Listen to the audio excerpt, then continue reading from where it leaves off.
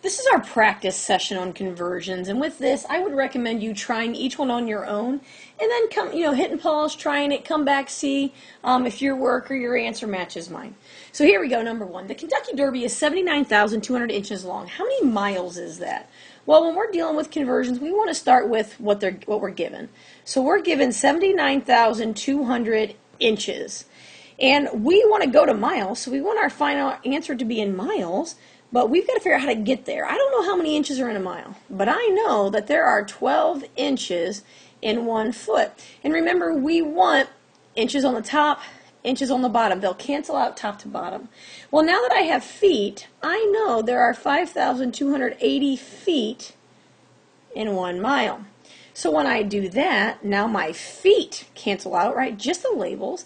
And now my label is in miles, which is what I want. So I'm ready to do math. So I'm going to take my 79,200 divided by 12 because it's in the denominator, and then divide by 5,280 because it is also in the denominator. When I divide by those numbers, I end up with 1.25 miles. Number 2, how long will it take you to count to 1 million if it takes you 1 second to count each number? Now, that starts out pretty easy, right? We're like, well, obviously 1 million, counting to a million. Took you 1,000,000 seconds. Well, how long is 1,000,000 seconds really? Well, I know that 60 seconds is 1 minute.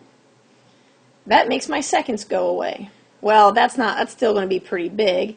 And I know there are 60 minutes in an hour. Well, I feel like that's still going to be pretty big. And I know there are 24 hours in 1 day. So let's stop there after we cancel out our labels, and let's see what we have. All of these numbers, 60, 60, and 24 in the denominator, so each one will be divided. So 1 million divided by 60, divided by 60, divided by 24, and I'm going to end up with 11.57 days. So if you count nonstop for 11.5 days at 1 second per number, you will get to 1 million. Number 3, the adult human body has at least 160 fluid ounces of blood on average. How many pints is this?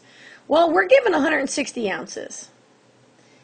And if you look at your conversion chart, ounces do not go to pints. 8 ounces is 1 cup. Ounces on the top cancels out with ounces on the bottom, right? Opposite spots. Well, then you know that 2 cups is 1 pint. So, cups, I'm now left with pints. So 160 divided by 8 divided by 2 gives me 10 pints. So the human body has approximately 10 pints of blood. Letter B says, well, how many quarts is that? Well, if I have 10 pints, I know that 2 pints is 1 quart. Again, pints on top, cancel out with pints on bottom. 10 divided by 2 is 5. So you have approximately 5 quarts of blood pumping through you at this moment. That's pretty exciting. Now, number 4 kind of builds on that. When the average adult human gives 1 pint of blood, because that's what they take when you give blood, what's the ratio of blood being donated? So ratio, donated to the total amount of blood in your body. Well, if you give 1 pint, you have, from this past question over here, you have 10 pints. That means the ratio, pints cancel out, is 1 to 10. And because the units are the same, that's why we can cancel them out. Number 5. According to the American Red Cross, it takes 86,400 seconds for the body to replace the volume of blood donated. How many hours is this? So we start with what we're given, 86,400 seconds, and we want to go to hours. Well, I don't know how many hours are in, or seconds are in an hour, but I know there are 60 seconds in 1 minute, right? Seconds on the top cancels out with seconds on the bottom. And then I know there are 60 minutes in 1 hour. Minutes cancels out with minutes, and now I have the label of hours, which is what I want. So 86,400 divided by 60 gives me 24 hours. So if you give blood, it'll take you approximately 24 hours to replace the blood that you lost in that donation. All right, now we're going to go to the metric. So that was U.S. conversions. Now we're going to do some metric problems. Mr. Ivy takes an 80 milligram baby aspirin every day. How many grams of aspirin does he take in a year? Okay, so a couple things here. We've got 80 milligrams every day going to grams per year. Okay, so the first thing that I'm thinking is I need to take 80 milligrams and turn that into grams. Well, if you go to your metric system, you're going to notice that to go from milligrams to grams, we're going to move our decimal left 3 places. So if my decimal's here, I'm going to go 1, 2, 3, and that means Mr. Ivy uses 0.08 grams per day. Now, when I see the word per, that's like a division sign. So 0.08 grams in 1 day. Well, I want to know about a year. Okay, well, there are 365 days in 1 year. So that would make the days cancel out. And if I take 0.08 times 365, I'm left with 29.2 grams per year.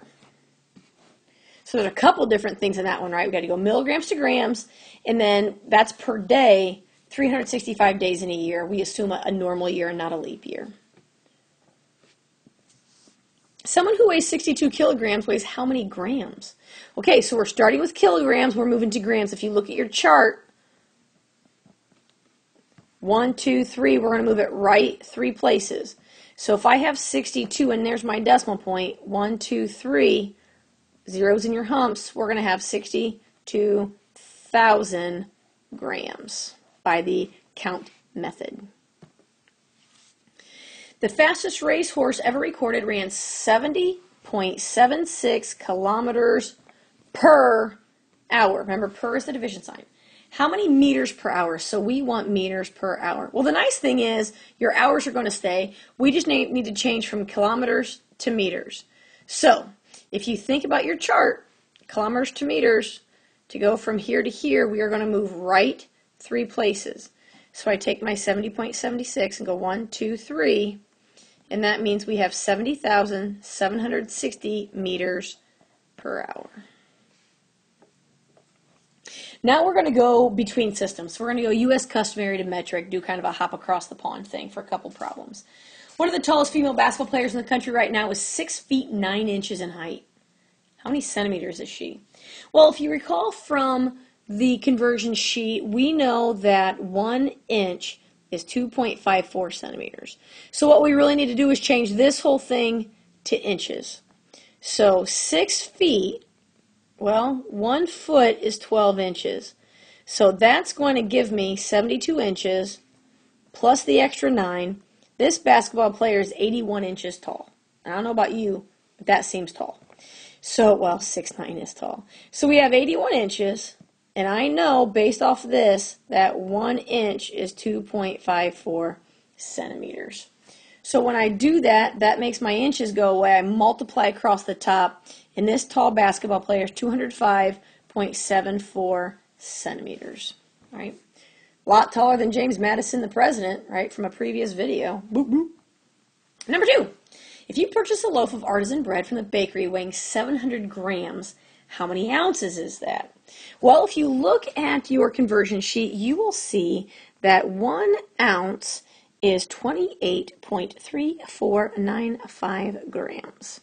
Well, what do we start with? We're starting with 700 grams. So in my conversion piece, I have 700 grams. And if I want to get rid of grams, it's got to go in the opposite spot. So the 28.3495 is going to go in the denominator. The 1 ounce will go on the top. So grams on the top cancels out with grams on the bottom. Because the 28 and change is on the bottom, we're going to divide 700 divided by that, and I end up with 24.69 ounces. And the last one for this video, a drink cooler used for sporting events holds 3 gallons. How many liters is this? Okay, well, we're going across the pond, right? Gallons to liters. If you look at your cheat sheet, we know that 1 quart is the same as 0.9464 liters.